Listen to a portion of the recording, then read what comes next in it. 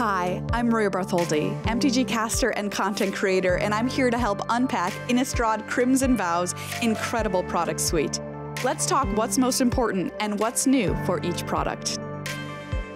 Crimson Vow booster boxes are truly indulgent, supported with both a buy a box promo and a foil box topper card.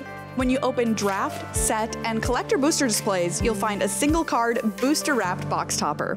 Inside, you'll find a gorgeous foil borderless card with the art and name inspired by the world of Bram Stoker's Dracula.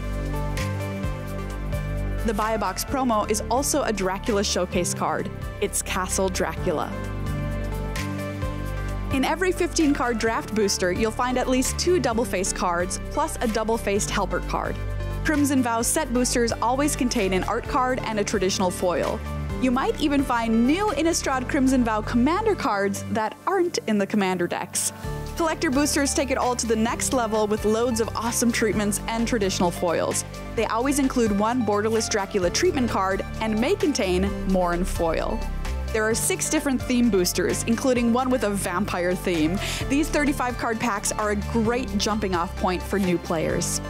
Each of the 2 Innistrad Crimson Vow Commander decks includes 15 new Commander cards, 2 of which are foil legends, 10 tokens, and a foil-etched display Commander.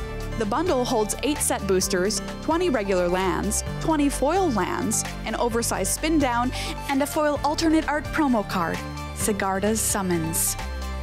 What's so sweet about Innistrad Crimson Vow? It's a vampire wedding dripping with flavor and chock full of horror-inspired treatments that ooze Innistrad. And to top it all off, we've got a box topper and buy a box promo that plunge you into the world of Bram Stoker's Dracula. Get ready, Innistrad Crimson Vow releases on November 19th.